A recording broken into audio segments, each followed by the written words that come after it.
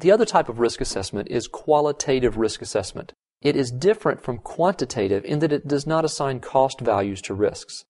Basically, all the risks are listed, just like in quantitative analysis. However, the risks are ranked by impact and likelihood, not by cost.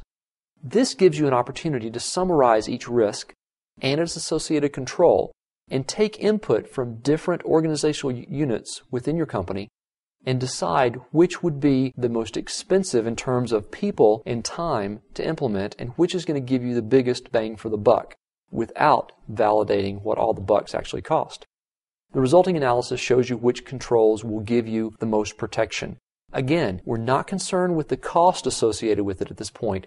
We're simply concerned with the ranking, which one's going to do the most work for us. Again, qualitative risk assessment has pros and cons. It requires very few calculations. It capitalizes on specific product and process knowledge of the staff.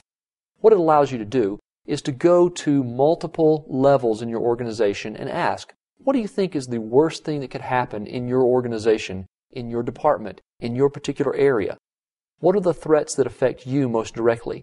Chances are, if you ask human resources, accounting, and IT those three questions, you're going to get different answers.